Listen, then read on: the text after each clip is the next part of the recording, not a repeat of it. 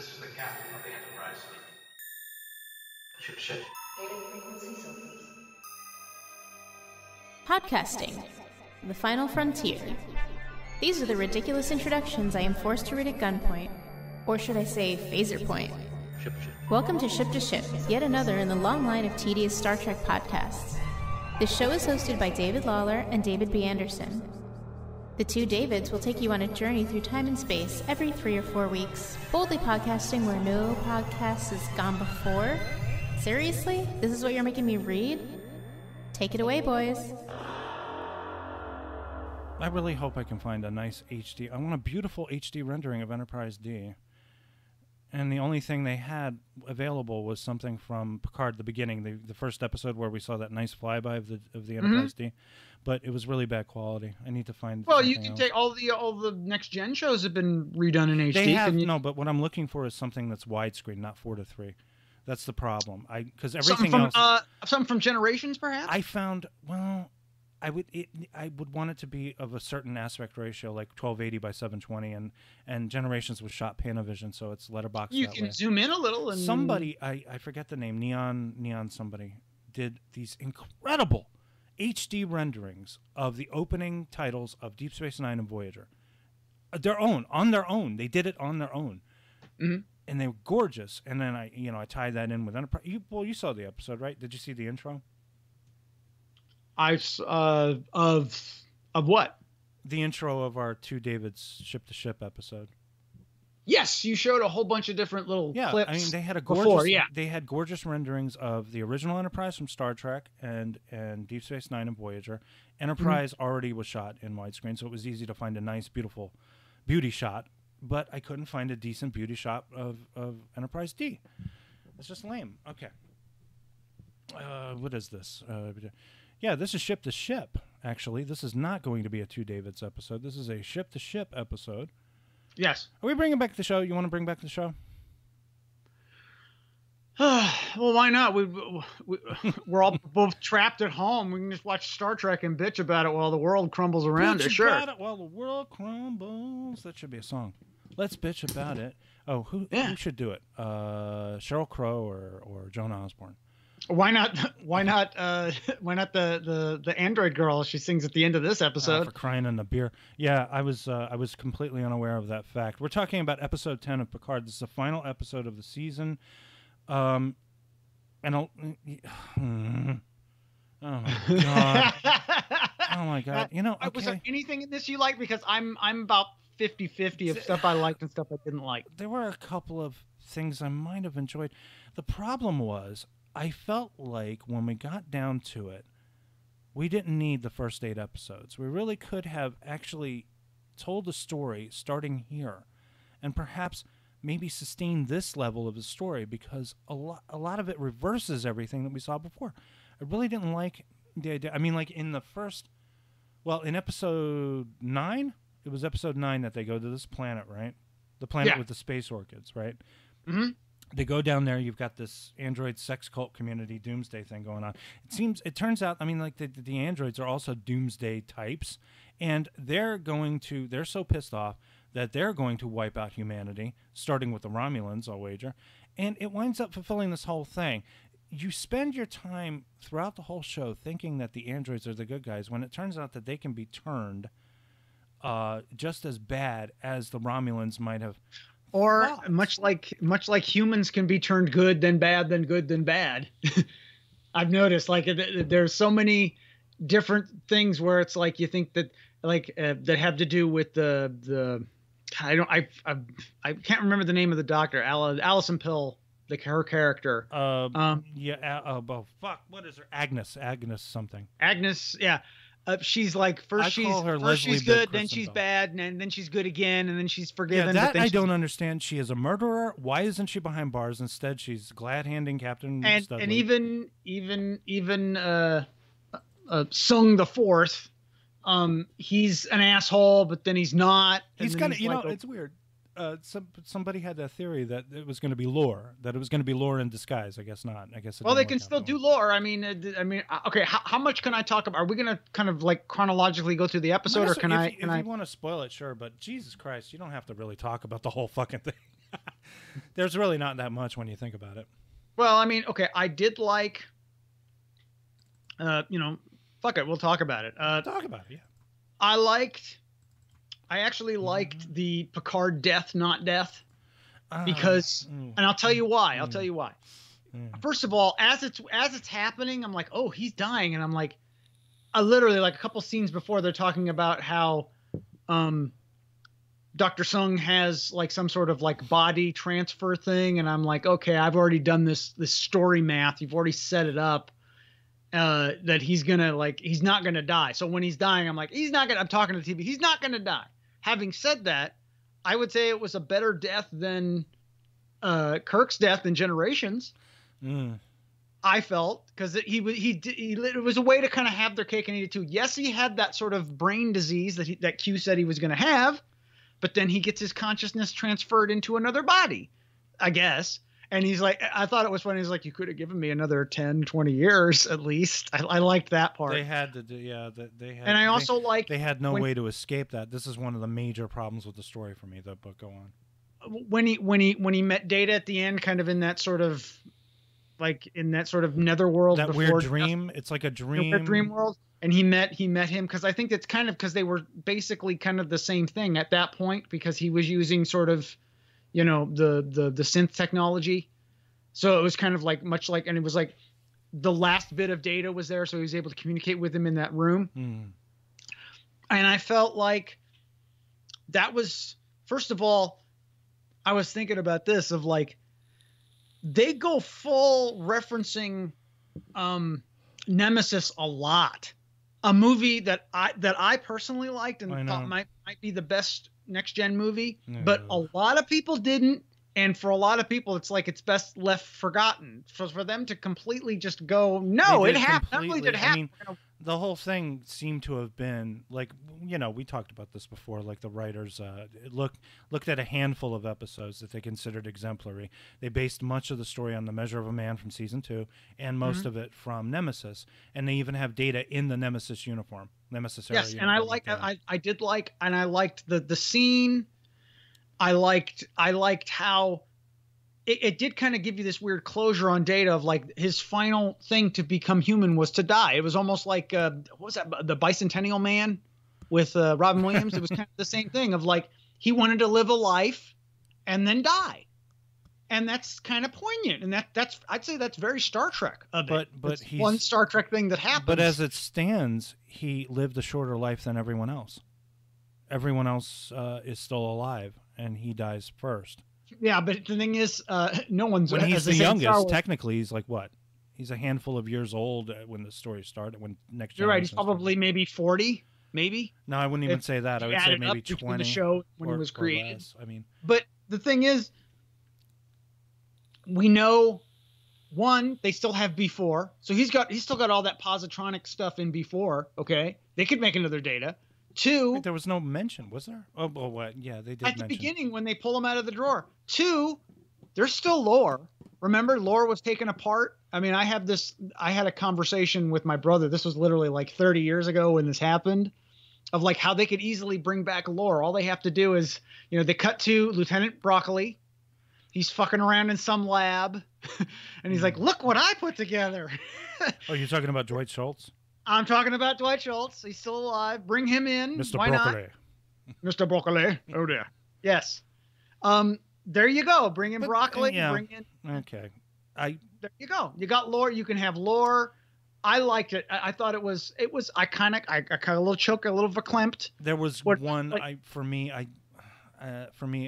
was one scene that I did enjoy in the whole thing.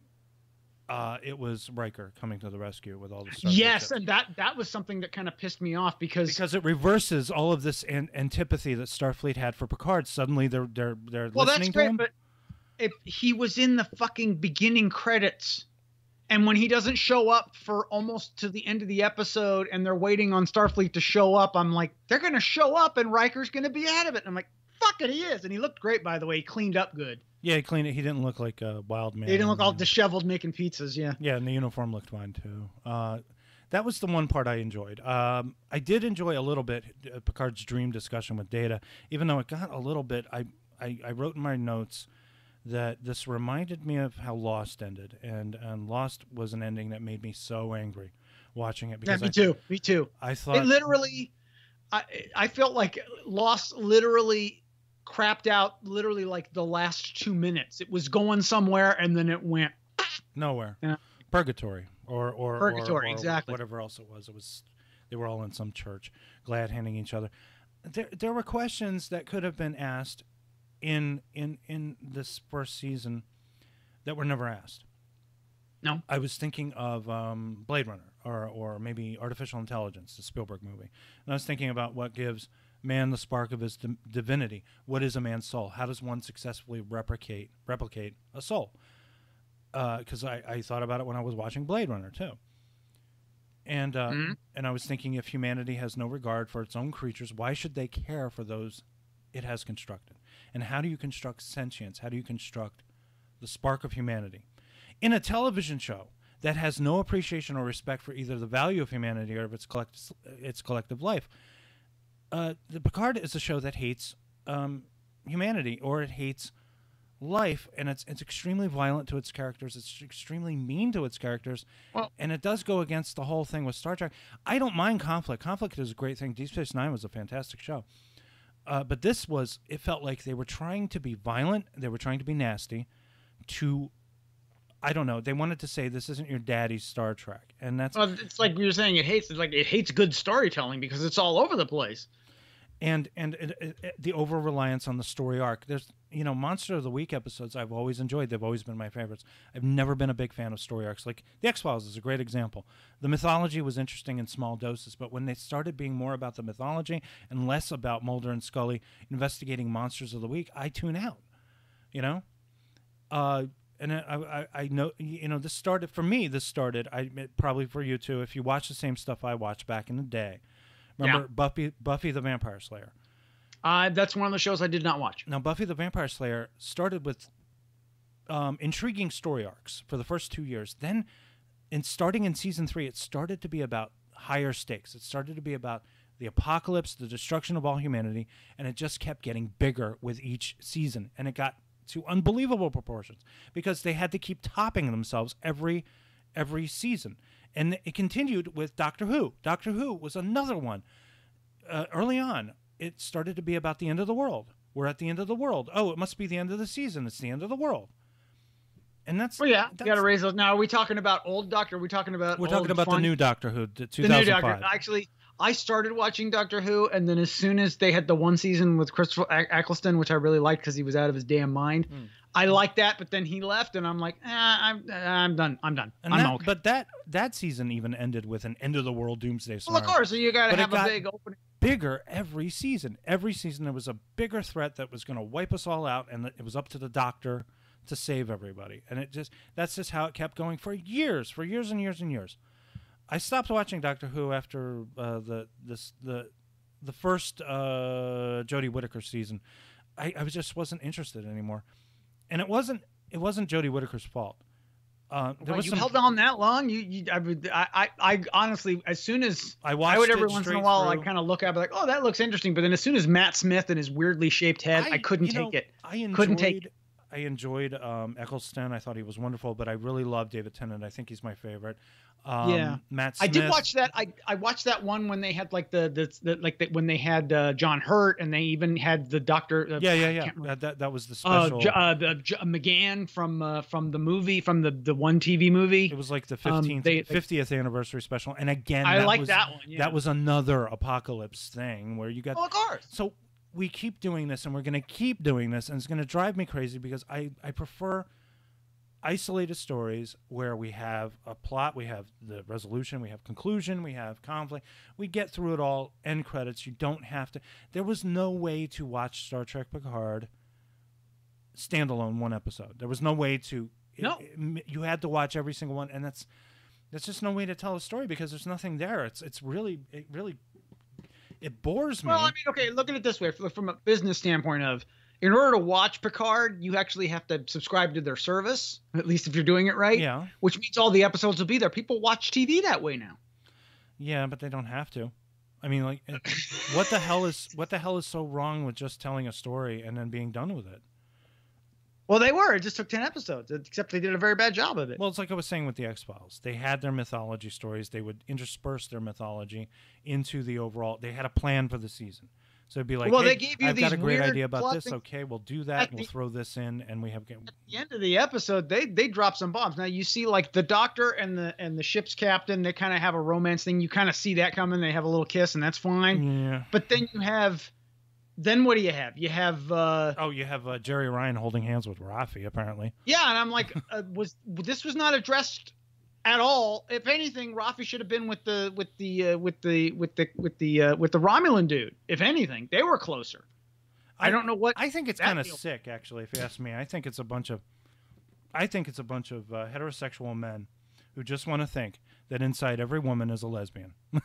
That's what I think. I think it's a dirty old man's fantasy. They want. Well, no, look, I've dealt with enough women to know they're not all lesbians, but they're extremely naughty, and they just don't want us to know. But it's not. I mean, like, there are lesbians, there are bisexuals, and then there are people that are curious. Jerry Ryan's 7 of 9 never struck me as anything more than strictly Dickly.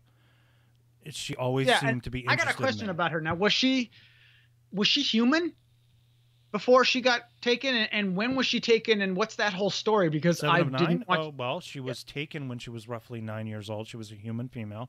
Her name was Annika Hansen.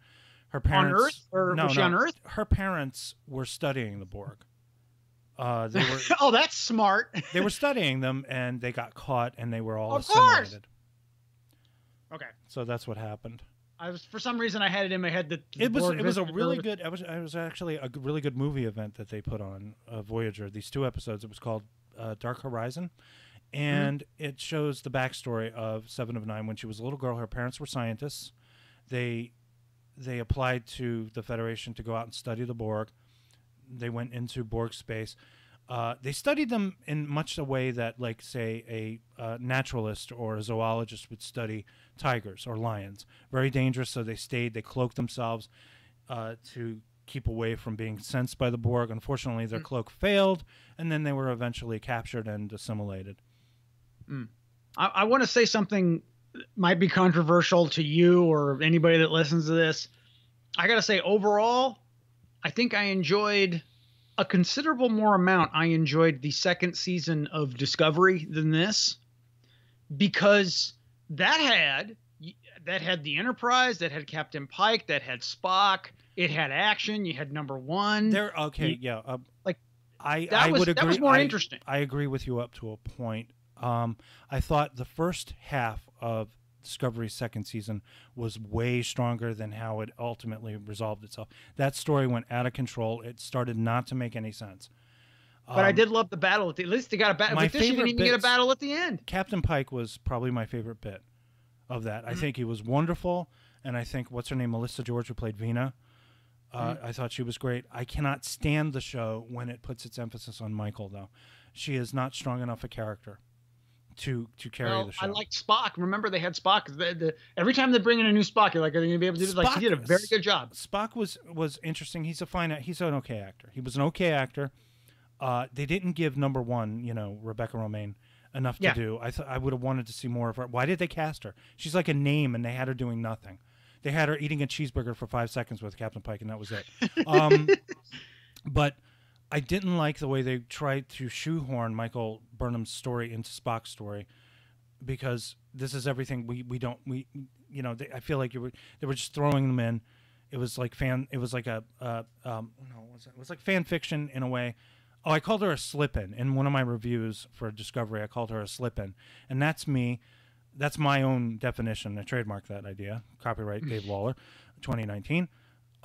It's basically, if you were to write a story where Alderaan was destroyed by the Death Star, you were Leia's boyfriend, you were not on the planet at the time, you reunite with her just in time for her to get cozy with Han Solo because you want to be her boyfriend. Okay, that's how I felt they were writing Michael Burnham here. They were writing her as a slip into this already established fiction. I know it's ridiculous anyway, because it's all canon is all fiction anyway. But I felt like they were slipping her in to make fans like her. Make fans like her by doing that. I got a question. You've been talking about, because right now you have been legally watching America. He has been legally watching CBS All Access. He's been going over to a friend's. I've been going over to a friend's house. Yeah. Now, but you said you were going to subscribe. Are you going to subscribe? What's going on there? I don't know now because I have problems with the sound output on the television. Interesting. I'm going to have to this is the new TV, right? This is the nice TCL with the Roku it's a nice built-in. TCL. What happened was the panel where the headphone jack goes, which is where I usually connect from that TV. I don't do it now. I do it through my cable box now, so I have everything coming in through the cable box. But I don't have access to CBS All Access on my cable box, only through the TV. That's right. So what I'm gonna have. So you're having problems with that's what happens if you use those like I even same way on my computer. The thing will get frayed. It'll get like weird. I know what you're talking about. My suggestion is spend money, get a proper receiver, and have it that can take an HDMI in. Because then you have HDMI. I do. I tried it.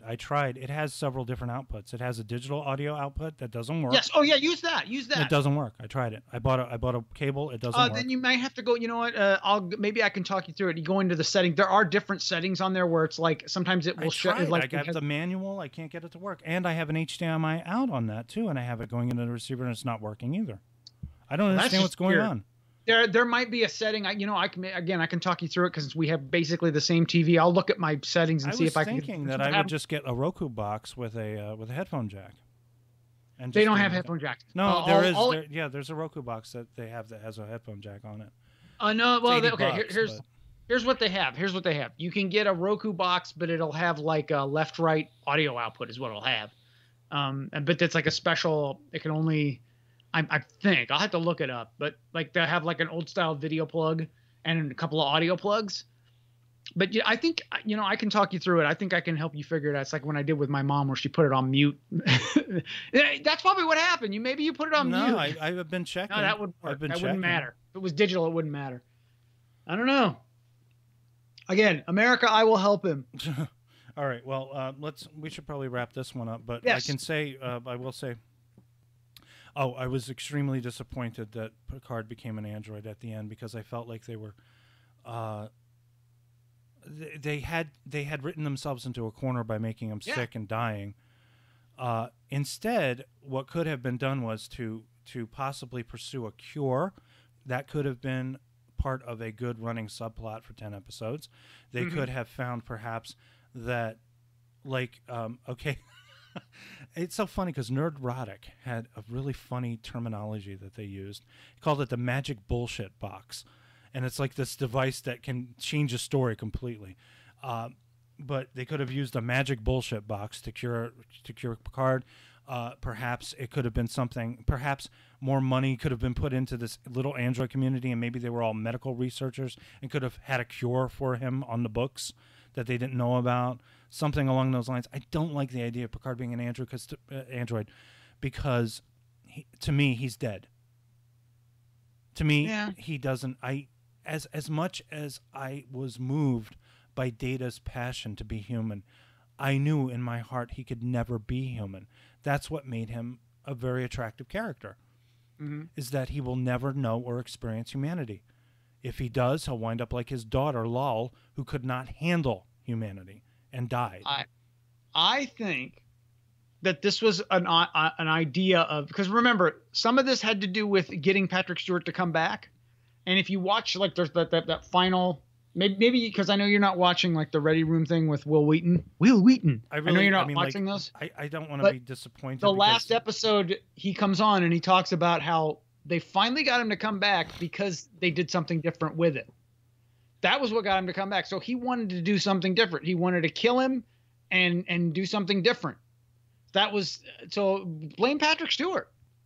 I don't know that, would you really say that Patrick Stewart had this idea?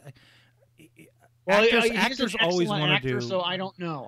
He's an excellent actor. Actors always want to do something different, and I think maybe he went into this saying, "I'm not going to do the traditional Picard. I want to do something different." And it's possible that he did, but this is so radical. You can't. It's not like Star Trek Picard anymore. Now it's Star Trek with Picard in parentheses. It's sort of like. I really wanted to see more of that kind of Starfleet thing where, that's why it was so great to see the ships at least and have Riker. And you really felt for a second there, this could be Star Trek. And there was a moment, that moment where he said, I will go to Starfleet and I will make them lift the ban on synthetics. And the thing is, I really felt like I was watching Star Trek there for about 2 seconds. Mm-hmm. I felt like there was, they had the spirit there, and then it went away because it's the whole thing with violence. It's intrigue. It's weird, incestuous Romulan boyfriend, sister, brother thing going on. It's creepy. It's that Commodore O. I mean, in Commodore O, they set her up as some kind of a badass, and she pussies out when Riker threatens her. Well, and it's like, what? I mean, like, I thought we were being set up for a real villain here who had balls, and she's like, we'll be leaving now. Yeah. And he's like, we'll show you the door. And he says, that's not necessary. And he says, no, we insist. Allegiances change. And I mean, look, when they bring up the Picard maneuver. Yeah. And this was something I wanted to point out. This was like the weird Twilight Zone thing of, okay. So how she, the doctor, she shows multiple versions of herself, like on the screen. I sent you the picture. Right. Yeah. Oh, God. I swear. Right before I watched Picard, I watched this other show that she's on where she also plays the doctor, although on that she's like kind of like weirdly quietly I forgot the name of that show. She is on another show. I forgot the name of it. It's called Devs, in like development. Devs. Okay. Yeah, and one of the episode writers that I watched right before I watched Picard, I watched an episode of that show with her in it, and on that episode, there's multiple versions of her. Like, because it's all about like parallel realities and everything, and she walks out of a building, and then you see like different versions of herself walking in different parts of outside on the steps and everything. So I see multiple versions of her on that, and then I watch Picard, and she does it again. So she's everywhere. It's interesting. Mm-hmm. I really don't know how to gauge her acting because everybody seems like tired and bored watching it. Well, it's so funny when you watch those Ready Room shows. They seem so passionate about what they're doing and how they think they're making the best show ever. Well, they're selling you a product, yeah. I know, but as a man, they're good actors. I mean, they're not going to be Katherine Heigl and say, "Look, this part is bullshit. I took it for the money." Okay. You can't have Katherine Heigl. We haven't seen her in anything for 10 years. Yeah, they don't like that. They want you to be and say, "Oh my God, this is the most incredible thing. I was so excited to be a part of this and work. And Patrick was wonderful, and everybody. Yes. And I got to meet Jonathan Frakes, and he's a great director. And it was so wonderful. Yeah." It'd be like Arnold when he's promoting it. Total Recall is the best movie in the history of mankind. Speaking of which, I mean, during the whole Shelter in Place, we watched a bunch of Schwarzenegger movies this week. First we started off with 12 Monkeys, which I thought was the perfect. That's not Arnold Schwarzenegger. Yeah, well, we started with 12 Monkeys because it was on the thing because I taped it. Right, it's a perfect movie to watch during this whole thing, and then we watched Total Recall first. A great movie, just fantastic to watch. I believe I heard it once referred to as an ultra-violent Arnold fest. I would call it that, yeah. Oh, it's wonderful. It's wonderful. And then after that, we watched Last Action Hero because I had. No, I'm sorry. And then we finished it up with the Terminator on Friday. Well, you're gonna do more because, goddamn it, Commando. I don't. Now that's unfortunately. Those are the only 3 Schwarzenegger movies right now on HBO or Showtime. Commando was on Cinemax. I don't know if you have Cinemax. No, I don't. I wish I did, but I don't. I got Showtime as part of a deal. They didn't want to get rid of me as a customer, so they gave me Showtime. Yes. I don't know what we're going to be watching next, but well, you got lots of like weird burned Blu-rays and DVDs. So just whip something out. I'm thinking of I think we need to watch comedies, and I think all of us need to watch comedies. Now that Picard is done and we're still under quarantine, we need to watch comedy. Everybody, watch some comedy and laugh. Damn it, laugh. Laugh, goddammit, laugh. My daughter said when she saw Schwarzenegger, she was like, "He looks like a child made him out of clay." That's what she said when she first saw Schwarzenegger. I don't think she ever watched a Schwarzenegger movie before we watched these. Oh, wow. She's not. I mean, it's hard. I'm working on her. I want her to be a movie fan. Well, she's 13. This is just the right age to get into his movies. Although, again, Commando. Commando is one of the most awesome because it's so Commando bad. Is but great. I love Commando. I loved. The thing about Terminator, it's really very cheesy. The first Terminator movie, I know it's a classic, everybody loves it and everything. It's a very cheesy movie to watch, especially these days. I think it would actually benefit from a reboot, because then it's been rebooted like 4 times. No, I mean just the story as it is proper. Just start over at the beginning. I argue with my wife constantly about Terminator because it doesn't make any sense. There's a lot of time travel stuff in there that makes no sense.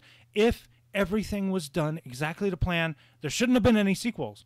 But then, unfortunately, we wouldn't have the best movie in the entire franchise, which is T2. T2 is the best movie, and I really... Terminator 2 is the best movie. And the only thing Terminator made me do was want to see T2 again. Because T2 is a great movie. It's a Laserdisc classic. It is an improvement. The one they always would put on. It's very rare that you'll find a movie. Empire Strikes Back, obviously. Karate Kid 2, of course. Jaws 2, of course. It's very hard to find a sequel that's better than the original. You gonna get to Conan? Conan the Barbarian? Yeah. Or Conan the Destroyer. That guy's is fun. I don't know. I don't know if I can find it, of course. I mean, like, of course, all of this is dependent on whether or not I can find them on my cable channels, or on Netflix. You know, I have to see. I don't know if I have anything. If I even bought anything, I'm not even sure. I'll have to check. But you know, I mean, I do. Oh, True Lies. True Lies is one of my favorite Schwarzenegger movies. I love that one. It's okay. I think it's fantastic. I feel like we just made another show here. We're so bored with Picard, we started talking about Arnold. Star Trek Schwarzenegger. Make it so. Well, you know, we could always have like the alternate universe Star Trek 4 with Eddie Murphy in it. Playing basically the scientist that they did sort of turned in and put. Yeah, he was supposed to have been. She put him in the friend zone anyway. He was supposed to have been a Nutty Professor type. That's what he was supposed to be playing. He was going to be more comedy, but I guess he wasn't available, or they had a back and forth and he wasn't available. Double dumbass on you? Yeah. All right, let's stop now. Yes, please. Thanks for listening. Jesus Christ. Star Trek Picard is over until they figure out some crazy ass. They bring it back. We'll start bitching about Discovery because that's coming back at least for one more season. Now I say that we continue, and the next time we talk, I want to do the stuff we promised, which was time travel. I wanted us to do not necessarily. Oh, speaking of Star Trek 4. Yeah, Star Trek 4, but also those choice episodes of all the franchise, and I'll bring them up, and you can talk to them about. Didn't we do the? God, I forgot the what Joan Collins one. Didn't we already do that one? We did a tribute to Harlan Ellison because he died, so we talked about City on the Edge of Forever. But we can talk about all those other great time travel episodes and all good things, of course. We talk about that as well. So, you know, it's good to be back, America. Ship the ship, and we probably will get viewers for this one because it's. I hope so. Please listen, watch. Maybe we'll actually make money, and then we won't have to get real jobs, or at least I won't have to get a real job. You're already set. The Star Trek audiences are the greatest audiences in the world. Good night, everybody. Good night. You have been listening to Ship to Ship, a Star Trek podcast, with your hosts, David Lawler and David B. Anderson. To find out more about us, subscribe to our YouTube channel or visit us at www.blissville.net or on Facebook at Misadventures in Blissville. Good night.